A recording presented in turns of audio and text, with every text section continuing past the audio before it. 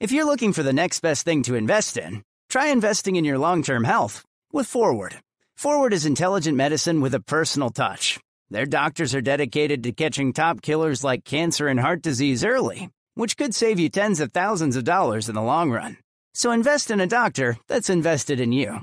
Visit GoForward.com to learn more about how Forward can help you manage your long-term health risks for one flat monthly fee. That's GoForward.com. My name is Kathleen Stock. I'm a professor of philosophy at the University of Sussex, and I write publicly about sex and gender and feminism and sexual orientation. I've just written a book called Material Girls: Why Reality Matters for Feminism.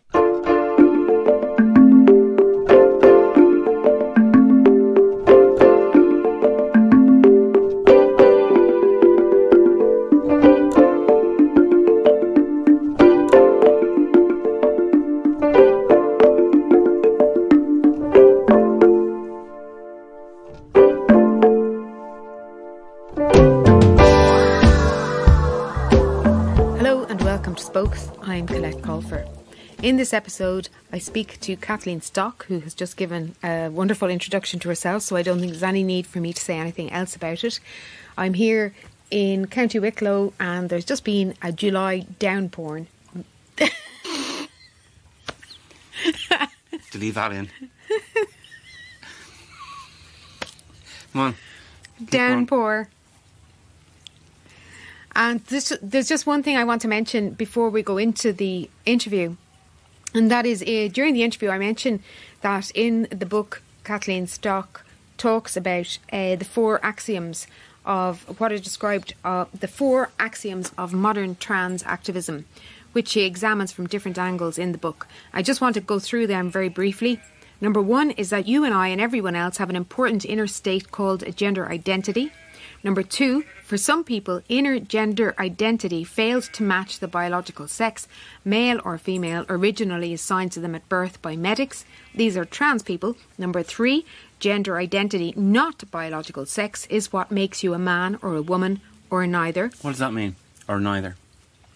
You could be non-binary, so that you don't identify as being either a man or a woman.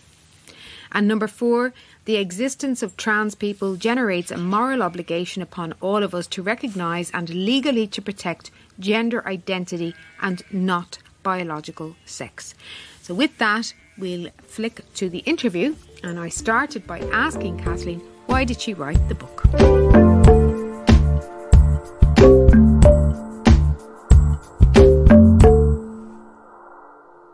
I wrote this book because I thought I could contribute to the discussion, and I had something to bring. So the discussion is between what people call trans rights, although sometimes I think what's claimed under that heading isn't really about rights at all, and feminism. And there's obviously a big toxic, debate, what would you call it, war, row going on. And I'm a philosopher, so a lot of the intellectual background that's used by trans activists refers to philosophical context and concepts. And I thought I could help by sort of putting my own opinionated take on things and trying to clarify some issues, like the way gender is used, this word gender that means like four different things at least. So that's why I wrote it, really. I mean, on a personal level, I've been writing about this in public for about 3 years. And so I've been writing blog posts and bits and pieces for various magazines and things like that. But this is like my best attempt to lay it all out, at length, clearly. It's a great book, and I think it's really important for anybody who's kind of delving into the area and who wants to know. Some of the things that I think you do brilliantly in it are, looking at the axioms of gender identity theory, which just sets it out really nice and clearly. This is exactly what it means. And people can read it for themselves. I don't want to go too much into that.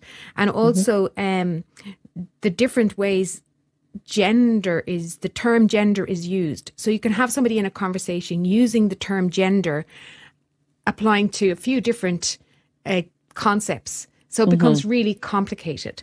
Yeah. But I want to go back a little bit then. So you said about 3 years ago you started writing about these issues. What was it that initially pushed you over the edge? yeah. Pushed you over the edge, got you into looking at this issue. Well, for a start, I'm lesbian. So I was already aware that there were trans women on dating apps when I was dating. And, you know, I mean, I don't mean sort of what you might call passing trans women. I mean people that clearly looked male, yet were calling themselves lesbian and were on my dating app coming up as suggestions for me. So I knew that there was some kind of mixing going on of concepts here, you know, because I'm a lesbian, I'm attracted to females, so that doesn't include trans women. And that's not an insult to trans women, that's just a kind of statement of my orientation. So I knew about it. And then I also, in my professional life, so I'm an academic, and as you no doubt know, universities mostly are at the forefront of whatever radical politics is sweeping the nation. And so everything's about self-ID at my university. I saw a menopause group the other day open to anyone who identifies as a woman. Any event about the gender pay gap is open to anyone who identifies as a woman. You know, so and in philosophy, like the Society for Women in Philosophy, which is supposed to represent women, and there aren't that many women in philosophy, is open to anyone who identifies as a woman. So that was already irritating me, to be honest, quite a lot, because I think in all those areas, these are things that the gender pay gap, the menopause, and you know, being a woman in philosophy, those are things that happen to females. So I thought it was really unhelpful to mix all that up.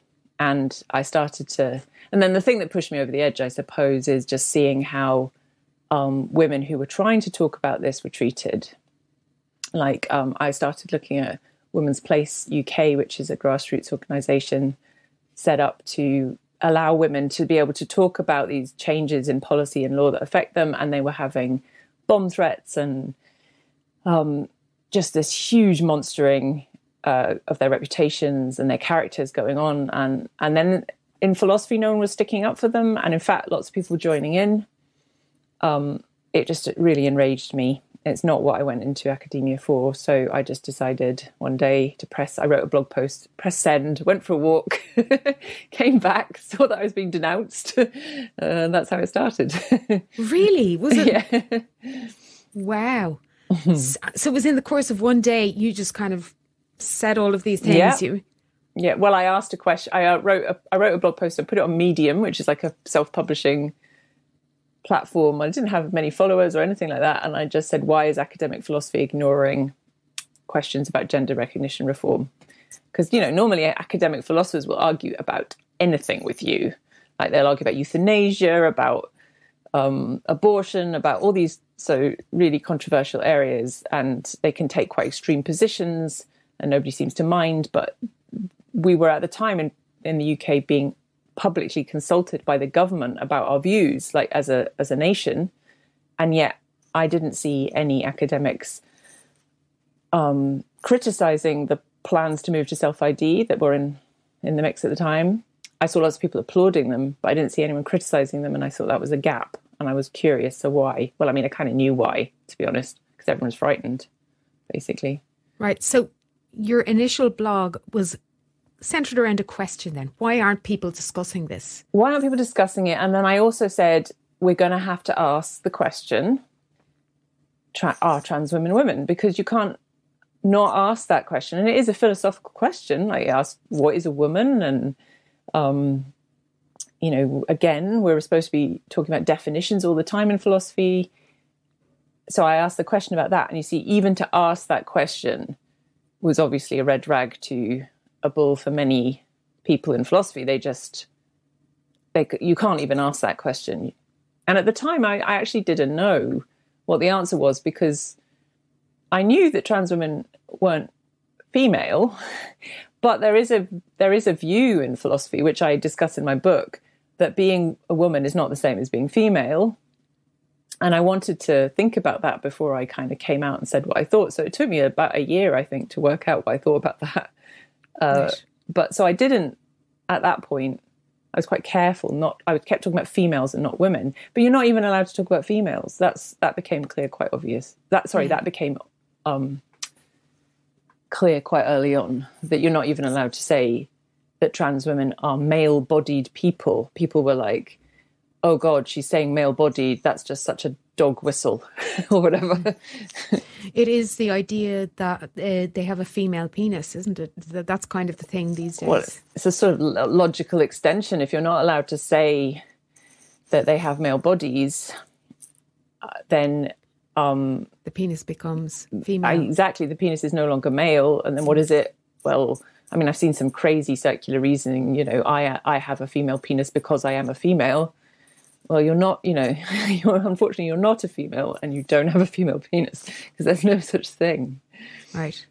So when you brought out this blog, which I probably read, you know, you read so much, I think once you start to delve into these issues, it's kind of mind-boggling, and it's hard to let go of it when you realise what's actually going on, I think. I know that's what happened to me, that it's just, the more you read and see what's going on, it's kind of incredible.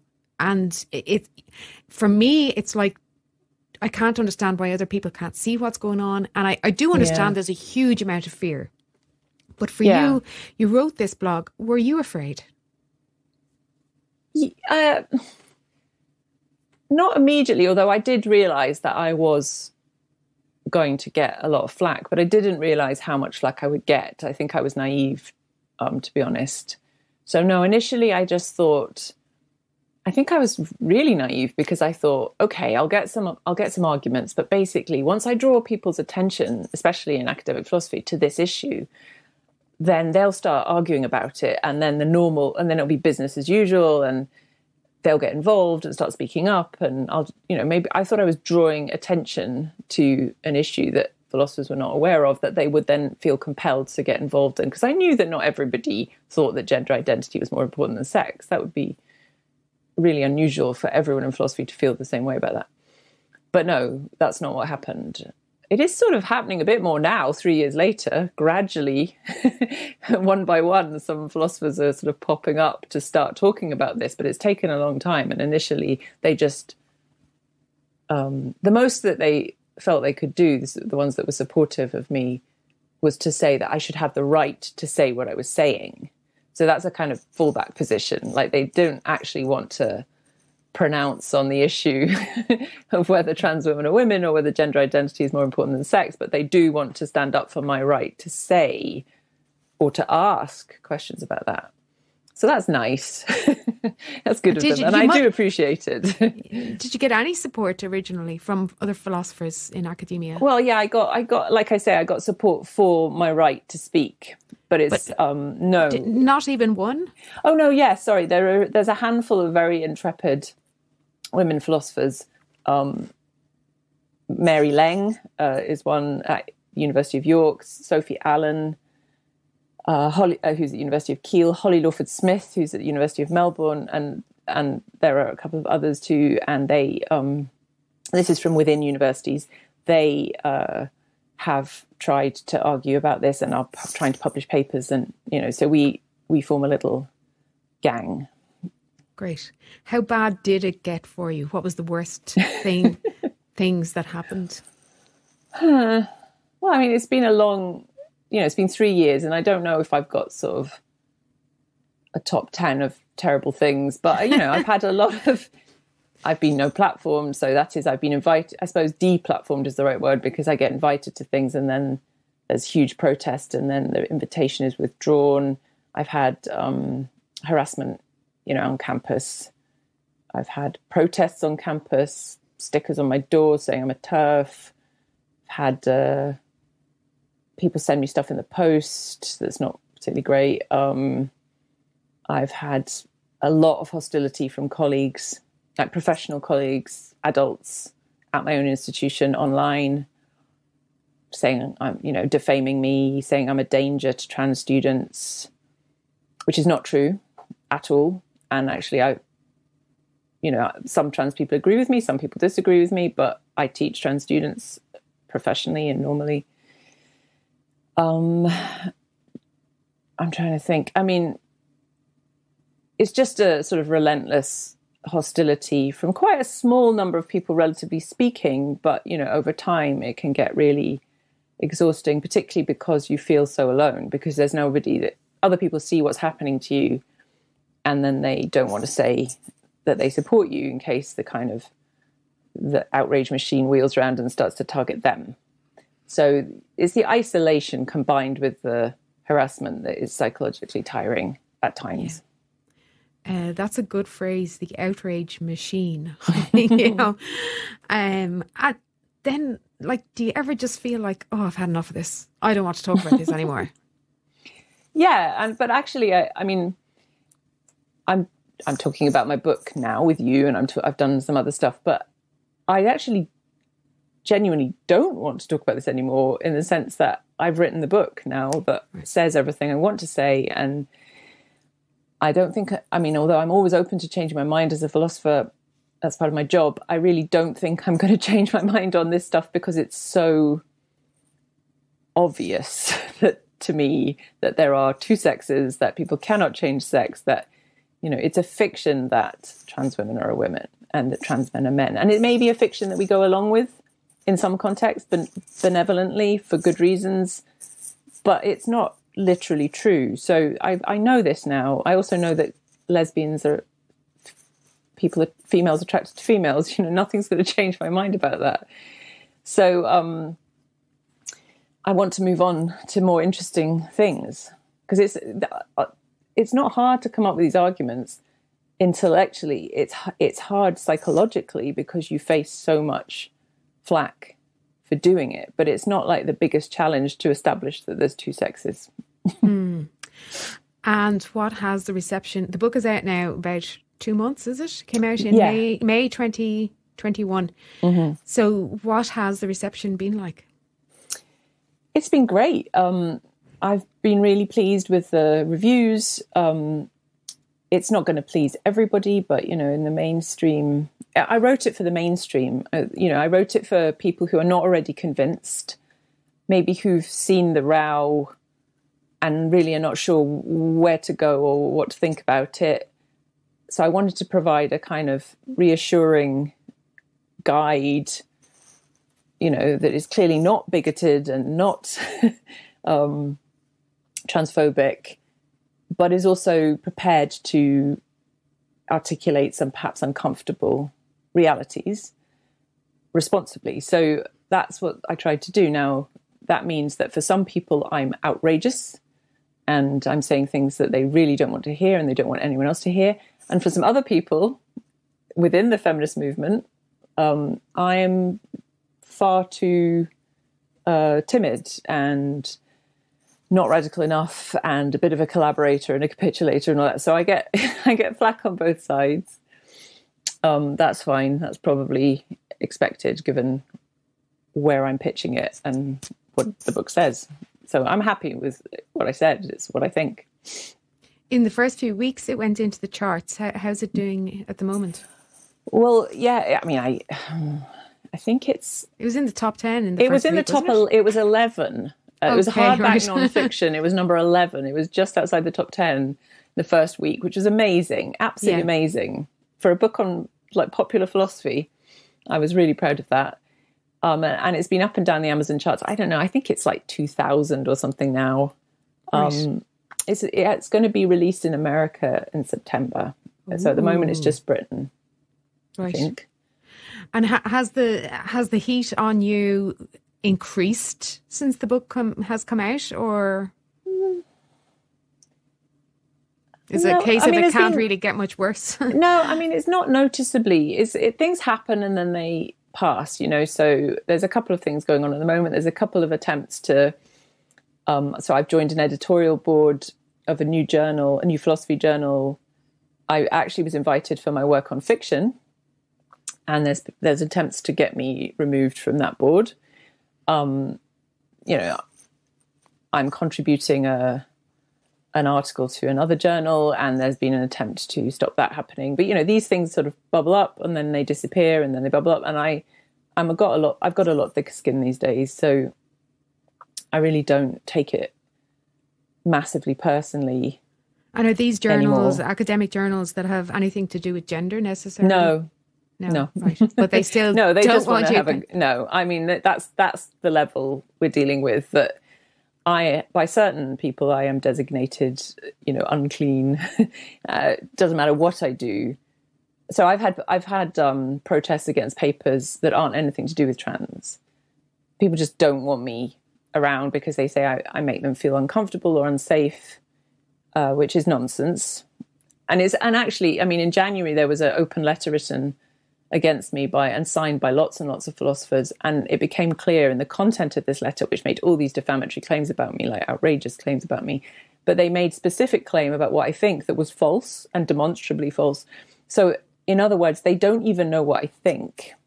I'd be very surprised if my most vocal critics were actually reading my book, because they don't want to know.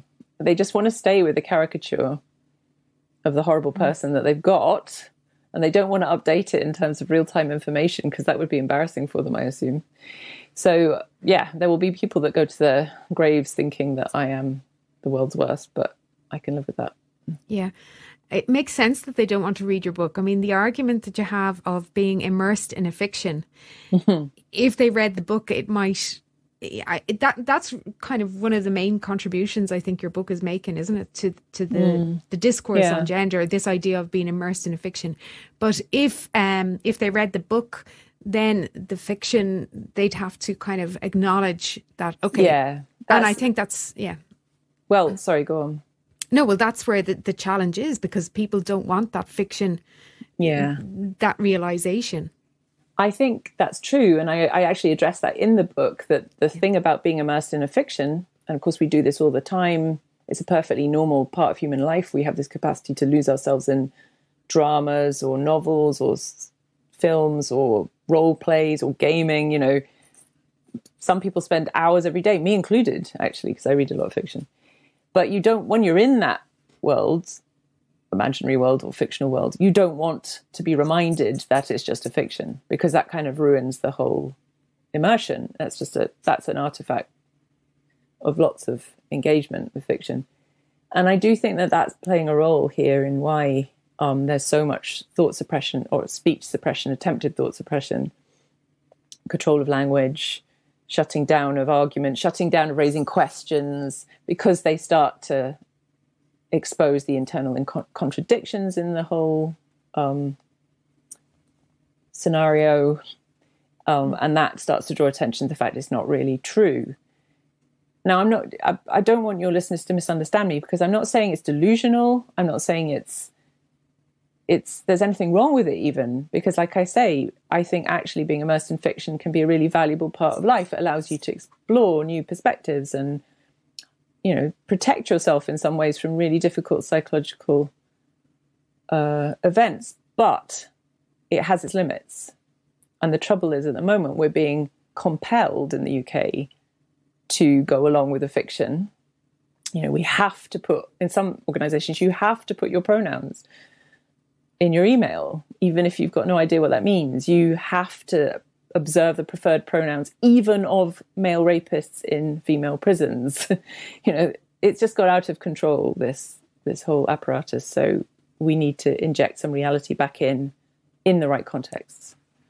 Yeah, I mean, in the subtitle for the book, you have that word reality. We have gone so far away from it. Like, language has become the be all and end all in a way, this idea of, and that we're socially constructed. I can't remember what book it was I was reading recently, but it was very interesting in that it was saying that the move to culture and the focus on culture was connected to World War II and the development, of Darwinianism and eugenics, so that biology became a kind of a bad thing. The focus on evolution, because then it led to eugenics and to genocide. So the focus then switched to culture was what was considered to be more important then. And that made sense to me.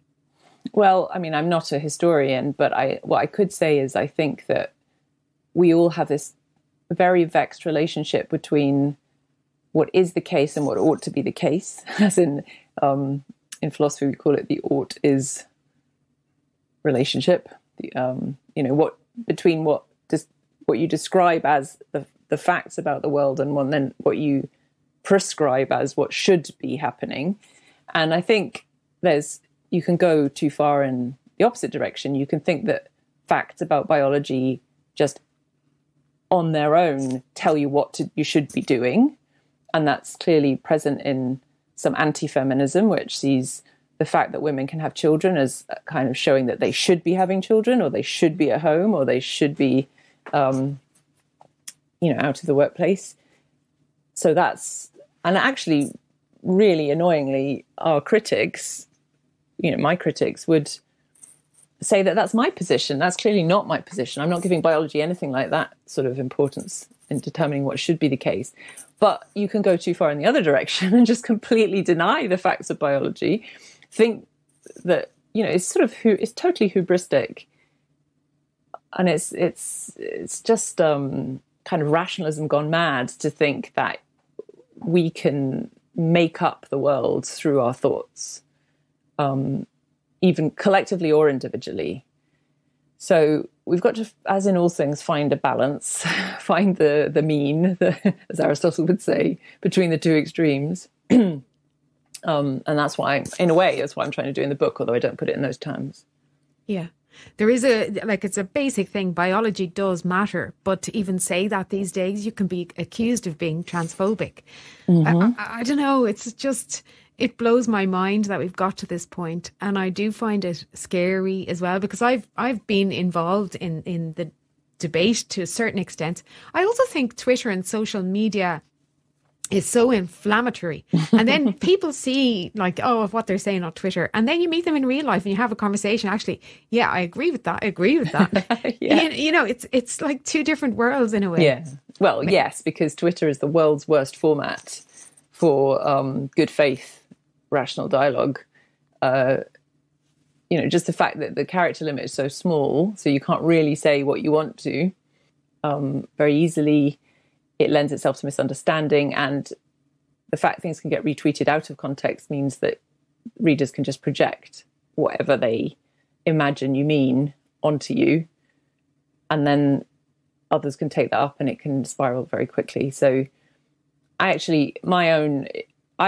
done well out of using Twitter in the sense that I've got lots of followers and I've managed to draw people's attention to my writing and speaking, but I don't use it. I don't know if anyone's noticed, but I don't really use it for arguing.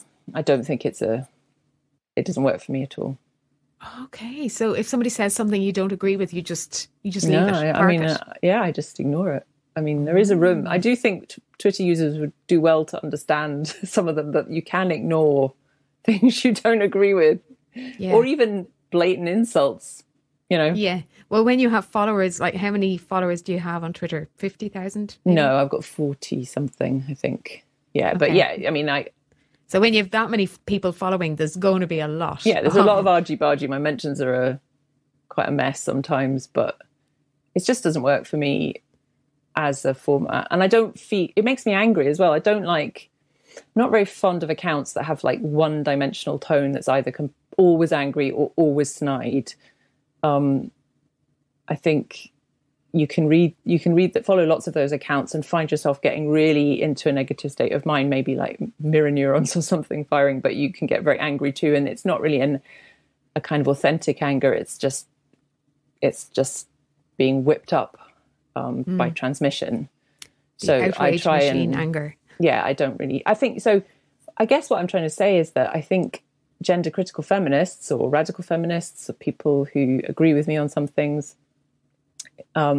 should watch out themselves that they don't end up in bubbles, that they don't end up being whipped up by each other into frenzies they wouldn't otherwise be in. You know, we are subject to the same sorts of distorting Twitter effects as trans activists are.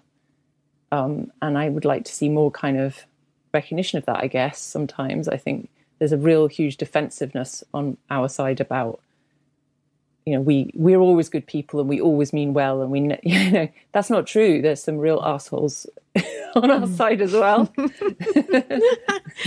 Yeah, there's a danger, isn't it? It's like, it's so polarized, and when we portray other people as the enemy, well, then it kind of can justify us doing lots of things. It's a very dangerous area to be in. Exactly. Now, the thing was, right, I put it up on Facebook, it was, when your book came out, and I said, fantastic, you know, Kathleen Stock's book is out. And somebody who I'd never met in real life actually responded saying, did you not see what she has written about some feminists in the book? And I said, no, I haven't read that. I've just started reading it. And I criticised other feminists. Yeah. So some group of feminists are very angry with you. Yes, although again, I don't really keep up. Like, I'm not one of these people that's got some kind of Google alert on my name, so I don't know what the latest is. But yeah, I criticise Julia Long is one of them, and I'm sure your listeners who are involved with all this will know that that's what I do. But I mean, it's in 2 lines of the book. Again, there's been sort of mortal outrage. My book is also being misrepresented by some feminists. And as, you know, I don't mind people disagreeing with me, but actually factually, they're saying I say things I don't say. So I would urge anyone who's read something really critical from the feminist side of things of my book to actually check.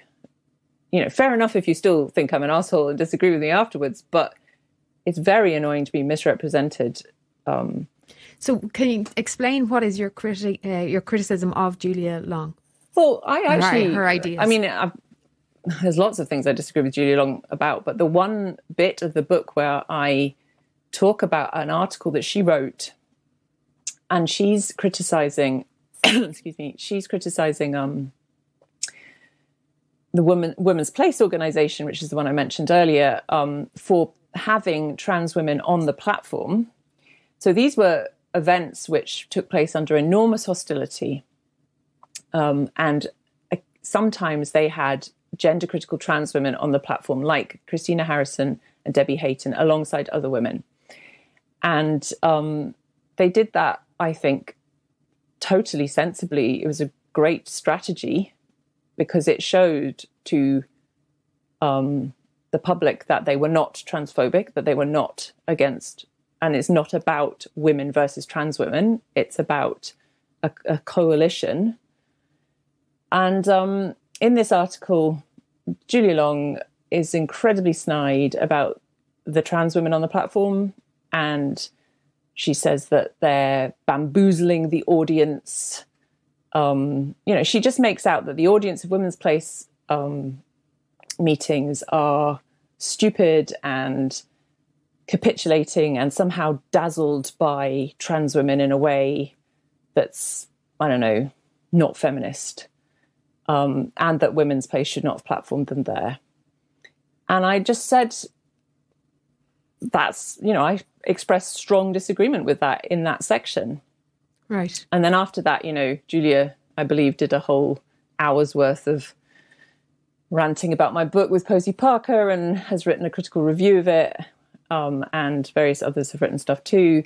And it's all spiraled out of control now. So now apparently I'm, you know, the claim is that I'm being really exclusionary of trans widows. That is the colloquial term for women married to late transitioning trans women whose marriages end. And of course, I'm not being exclusionary to trans widows. And there's actually other parts of the book where I'm very vocal in defense of them. And that point had nothing to do with trans widows as far as I was concerned.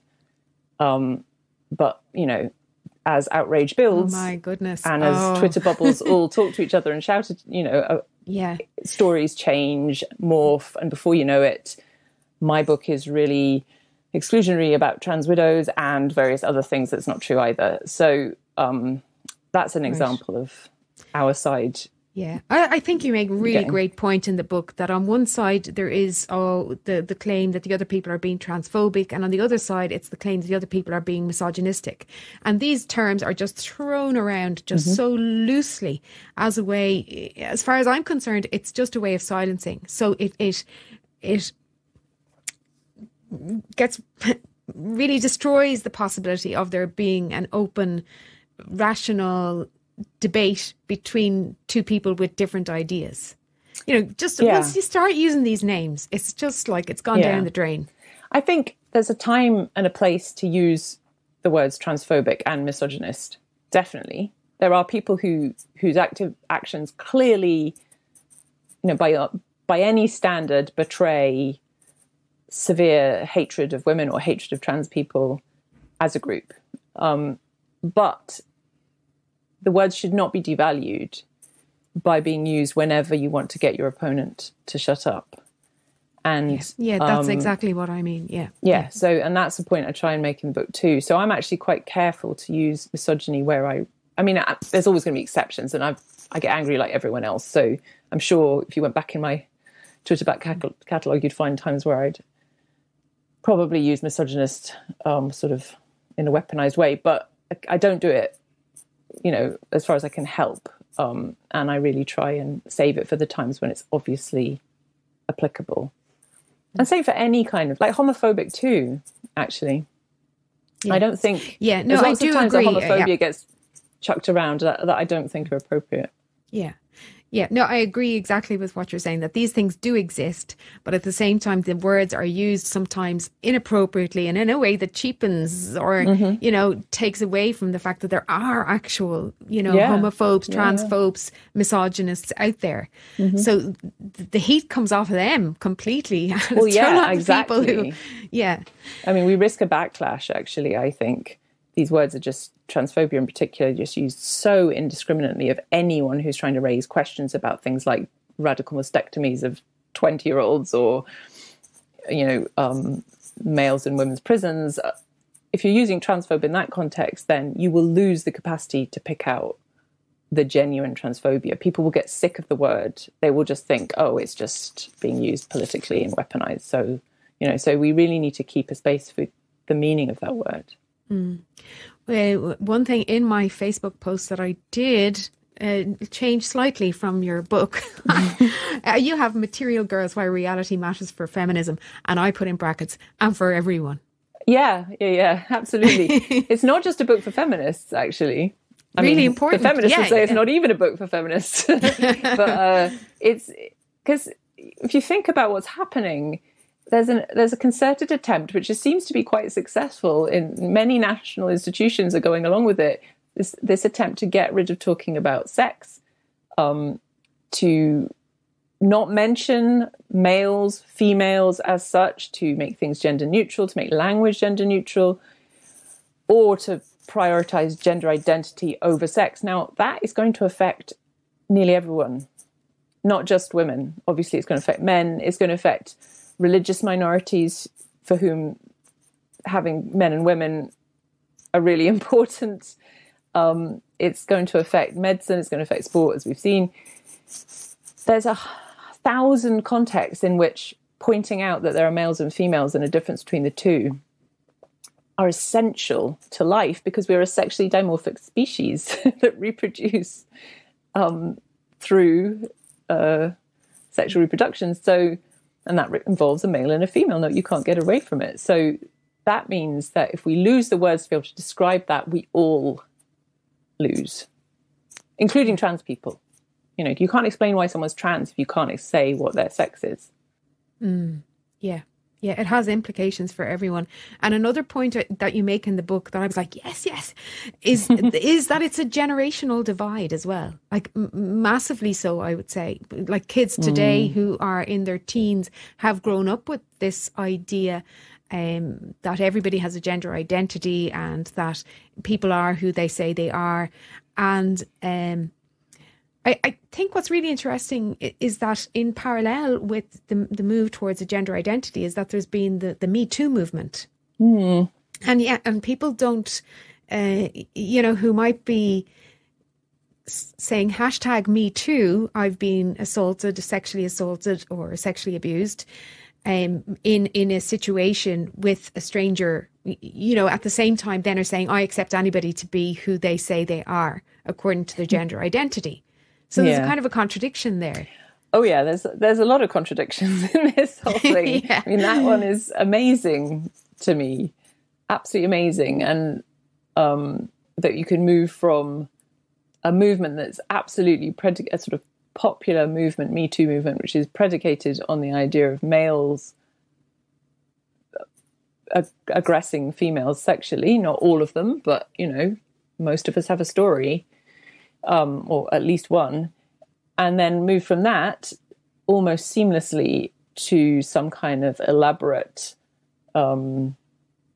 self-abnegation, where so-called feminists now say, you know, of course trans women should be in the spaces where we undress and sleep, as if something magical happens to people when they put on a dress.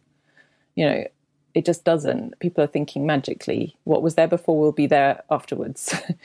And it's not a character reference, as I keep saying. It's not a character reference for the male sex to say that women should have spaces where they are protected, because that's safeguarding.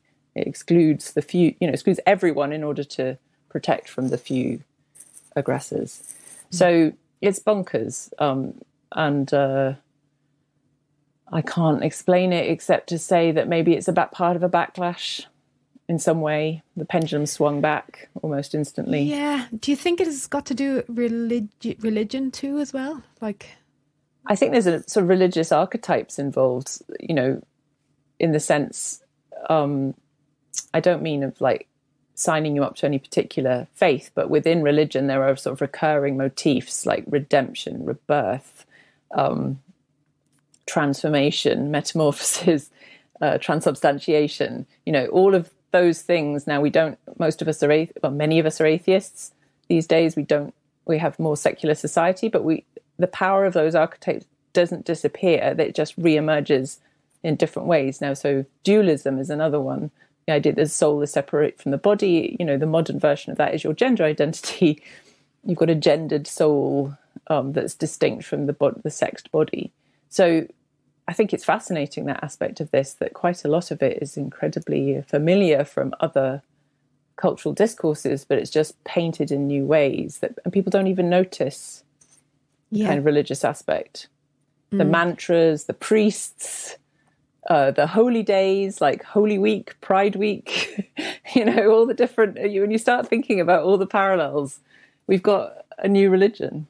I don't have it. I'm still an atheist, but yeah, it is the human need, I think, and that we think of ourselves humans, I mean, you know, as being so rational and scientific, and we need evidence for this.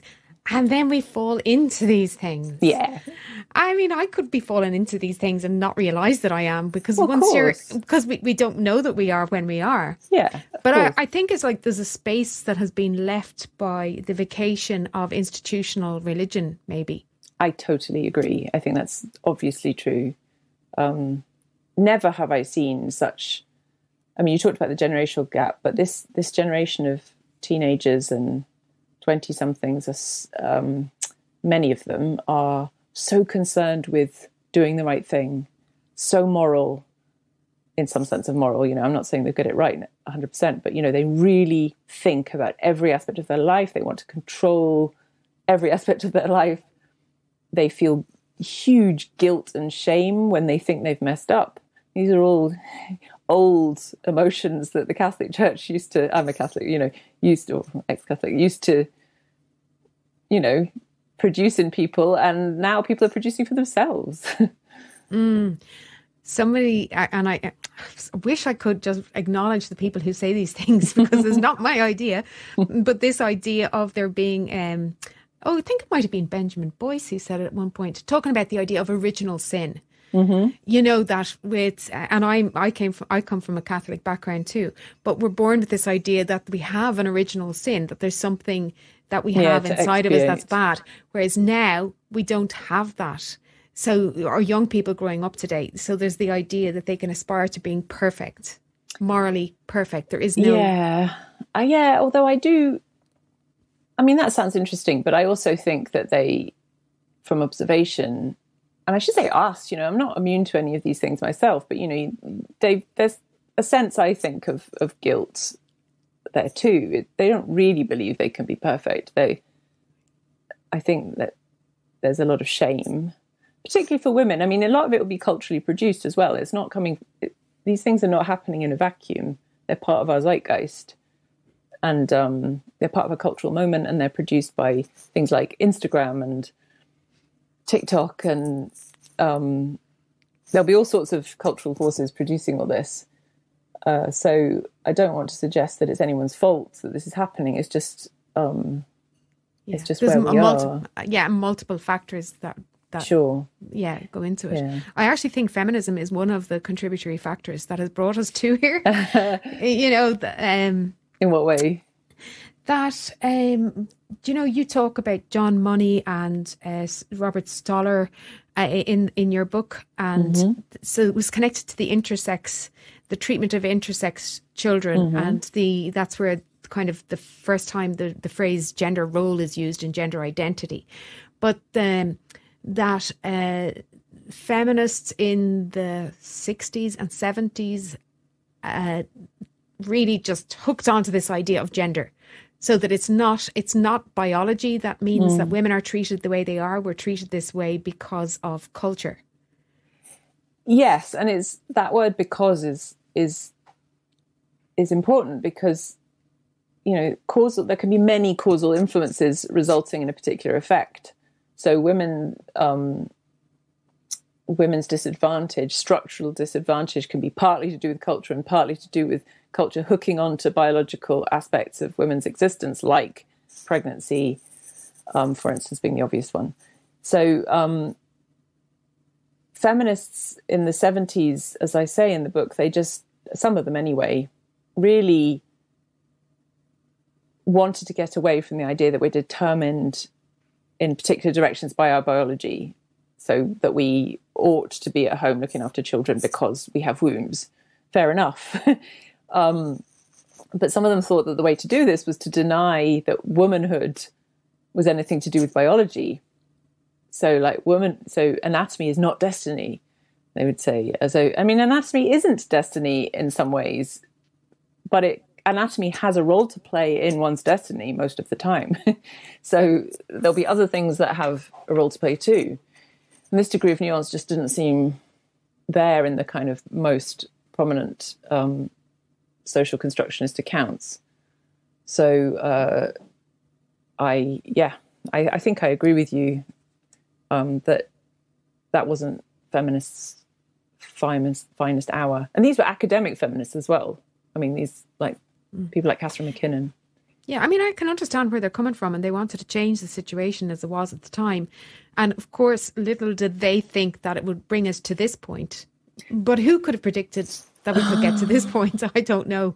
No, it's true. You'd have had to have quite a lot of foresight to see precisely how this idea that womanhood is divorced from biology would be weaponized in the directions it's been used politically by transactivism. But I still think you could have seen that there would be problems once you remove biology from the grounds of feminism, because there's so many things that happen to women partly as a result of their physical state that you can no longer really talk about. So, feminism has not been very good about talking. Academic feminism has not been good about talking about motherhood, for instance. I also think partly because a lot of academic feminists have children late, or when they do have children, their career's more important. There's sort of sociological reasons why. But academic feminists are not really good at talking about what most women want to talk about and what matters to them, I think. Which is? Well, things like motherhood, which is still really important to loads and loads of women who might not call themselves feminists, but that's okay. There's a sort of real taboo about prioritizing motherhood politically, it's seen as exclusionary of those people that can't have children, for instance, and, you know, all sorts of stuff comes up. But I think mothers should be represented in feminism properly and their interests. Hear, hear. Yeah, I absolutely agree. Yeah. And that would tie in with the body as well. And we can negate the importance of the body, but the body is still going to be important whether we acknowledge it or not. It just is.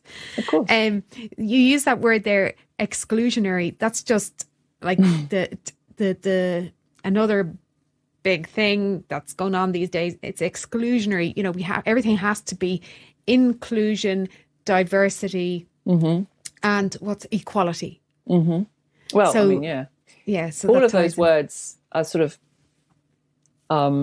great ideas. Sound nice when you don't, but nobody really knows what the hell they mean in practice. Right. I was interested too in your discussion of intersectionality. I'm not a fan of intersectionality, but you have a more nuanced view on it, and you think there are positive aspects that we can take from it. Yeah. I think intersectionality has got a bad rap, although I do understand why. Partly because, you know, as ideas go out into popular culture, they tend to get simplified and reduced, and often to a point where they're no longer really fit for purpose. And I think that's probably happened with the popular conception of intersectionality. And also it's been weaponized, as we've just described with other concepts. So, you know, there are people on the so-called feminist side of the fence who will use intersectionality as some kind of, I don't know what you'd call it, like squash ladder or something, like, you know, mentally ranking different identity groups in terms of oppression, and then anyone who's higher up as a group in comparison to lower groups has no political platform or should be silenced, you know, which is just not a nuanced way to think about huge numbers of people whose circumstances might all be very different. But in theory, and the way that I understand it from people like Kimberly Crenshaw, is that it just points out that sometimes when you fall under more than one heading, as it were, more than one group, women, and you're Black, for instance, there may be disadvantages that you face that are you. So you face disadvantages because you're a woman, and you face disadvantages because you're Black, and they may be more than the sum of their parts, particularly when you put that into social structures which cannot really conceive of these things as interacting, so tend to look at you one-dimensionally. So I think she's got really interesting things to say, and she gives lots and lots of cases, like concrete cases where this has been a case in American law for Black women, for instance. But Crenshaw says that the fact she's pointing all this out does not mean that there is no such thing as the interests of women as a group. And she also points out that no one makes the moves against anti-racism that they make against feminism in this respect. So, in other words, you can make generalizations about Black people that don't apply to all Black people without somehow the category collapsing. But feminism seems to think, some feminists, not me, not my kind, seem to think that as soon as you start talking about women, and you can find women where there are exceptions to what you're saying, that somehow that shows that women are not a political group. So I don't know, that's probably a bit complicated for anyone that hasn't read that bit of the book. But the headline is, I think there's lots of interesting stuff in intersectionality. It's just getting misunderstood. Mm. No, I do agree that there is an interesting aspect to it. Mm-hmm. My problem with it is the focus on oppression and privilege and oppression and privilege. Yeah. And I think that's, and I think you do actually mention that as well about privilege in the book. I'm not a fan of the concept of privilege either, when it's used as the mere absence of disadvantage. I think that's too binary, and the absence of disadvantage is not in itself a privilege, and that move, I think. So, I mean, I have yet to I want to write something one day about that. That's on my list of things to do. Oh, great. But it's certainly contributing to the toxicity of this kind of whole screaming match. Yeah. I should probably think about wrapping it up here now. So Okay. I want to ask you, I mean, I was just looking, even in the last few weeks, all of the things that have been happening in the last few weeks, you know, the student in Scotland who was under investigation for saying women have vaginas, the Maya Forstater case, the Wee Spa, am I pronouncing it right, even in America? I don't know. Have you heard about that one? I've heard about it. I don't know how to pronounce it, but yeah. And when you put it together on the hashtag, it's Whisper. I think, oh, There's a chocolate bar. Cadbury's, yeah. They don't know what's going on. There's Laurel Hubbard, the trans woman competing in the Olympics, and there's the Stonewall stuff that's happening in the UK. In some ways, I think Ireland's is a little bit behind the UK. Not a little bit, possibly a good bit. I was at in where I work, in the college where I work, we were brought to, it was a gender diversity workshop, and we were recommended to use pronouns. We were told that puberty blockers are reversible and that they reduce harm. And this is academics being taught things that are incorrect. And I had huge alarm bells about that. So I think that that's happening here now. It's probably going to get more that way. That's still happening in the UK too, though. Is it? Yeah. Academia, I think universities will be the last places, perversely, will be amongst the last places for some sense to penetrate in this issue. So, those workshops are still happening in British universities too. Right. Unfortunately. Yeah, because it's just very simple, oversimplified. I've seen slides from presentations to Oxford University faculty that have the mermaids gender spectrum with a Barbie doll at one end and Ken at the other and some jelly babies in the middle. That's the kind of level of conceptual sophistication we're dealing with. So, yeah, it's horrifying. But there's a lot going on at the moment in Britain, and I think it's the sort of, if you imagine I imagine a kind of massive rock being dumped in the middle of a loch and the ripples just gradually going outwards to the shore. You know, we are seeing the ripples now in all these areas, in sport, in freedom of expression, in child health, in prisons, you know, and the original rock was gender identity ideology, you know, the idea that gender identity is more important than sex. So people didn't notice the ripples when they were far from the shore, or they could just say it wasn't happening. But now you can't say it's not happening because Laurel Hubbard is in the Olympics, for instance. So we just have to acknowledge what's going on now. So what do you think is going to happen in the next few months? Or do you see that there is a change happening now? I think there's definitely a change because it was so extreme 3 years ago. It was so difficult to get any kind of journalist to write responsibly about it. We were always being called anti-trans, for instance, which is just not true. So there's definitely a change because some aspects of the sort of centrist press and right-wing press, for obvious reasons, are writing about it, not necessarily for good reasons, I think even, but they're writing about it. So it's happening. When you say not for good reasons? Well, I think some right-wing outlets see this as a kind of wedge issue. You know, they're basically laughing because the left brought this on themselves to some extent. The left have gone along with all this. They've suppressed discussion of it. So that leaves an opening for people who don't particularly necessarily care about feminism to suddenly start writing, and I mean, don't get me wrong, I think that's better than nothing, actually, because it still gets the word out there. So, and I've written for some of them myself.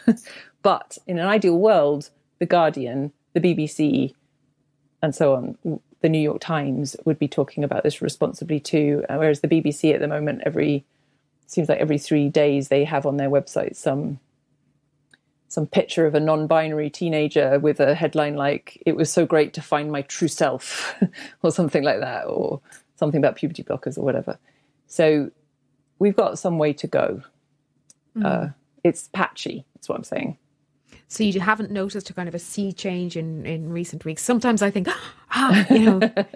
it's definitely changing. And then I think, no, I think it's changing. It's really hard to to notice when you're in the middle of it, isn't it? Like, you don't know whether it's just a kind of storm or I don't know, you just don't know what you're looking at. I think we'll have to have a bit of distance. But the fact that my book has come out with a mainstream publisher, and Helen Joyce's book, Trans, is about to come out with a mainstream publisher, and I've read that book. It's fantastic in terms of filling in the factual background of trans activism. So my book's more about the ideas. Her book is about the ideas plus a lot of empirical information about how we got here and what the consequences are, the effects are. So I really think that book is going to make a difference as well. And then, let's just keep going and see where we get. Yeah, yeah. And the more people speaking, the more debate that we have. I mean, I think, personally, my view is it's communication. It's open debate and conversation is the key thing here. And if that happens, that, there can be more tolerance on all sides. That's probably a bit idealistic, but I think so. People need to understand on both sides that the other side aren't necessarily evil. On both sides. I think there's good intentions on both sides, and there's lack of understanding on both sides. Now, no one, we're not going to get a perfect world where we all agree, but we have to live together. So, purists of either side will not get the world they want. Unfortunately, maybe, I don't know, but that's just the way it is. Yeah. Okay, well, thank you so much for speaking to me, and best of luck. Continue good luck with the book, which I think is excellent. And Thanks so much for having me, Colette. Thank you.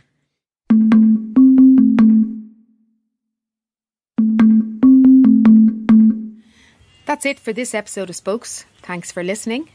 If you did enjoy this episode or got anything from it, please do check out our other episodes. And don't forget to like and subscribe, and maybe throw down a review or give us a few stars if you're so inclined.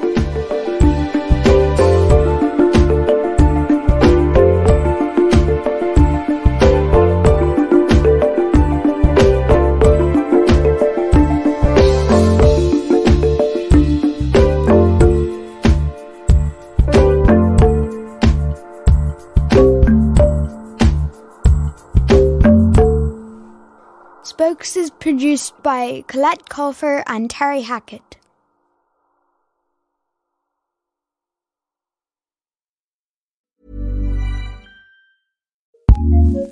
Looking for a new podcast to listen to? Here's what we love, courtesy of Acast Recommends. Hi, I'm Zibby Owens, and along with Tracy Cox, who is an international sex expert and author of 17 books, I co-host the podcast Sex Talk with Zibby and Tracy, and it's SEXTOK. And the reason we have it as Sex Talk is because we happen to be viral TikTok stars at the moment, with some of our videos getting over 1.1 million views. So listen to us. I am totally shy and squeamish. She is super open, British, and hilarious. Listen to us each week as Tracy answers 3 anonymously sourced questions about all the things you talk to your girlfriends about. Listen on Acast or wherever you get your podcasts. Sex Talk with Zibby and Tracy. Acast recommends.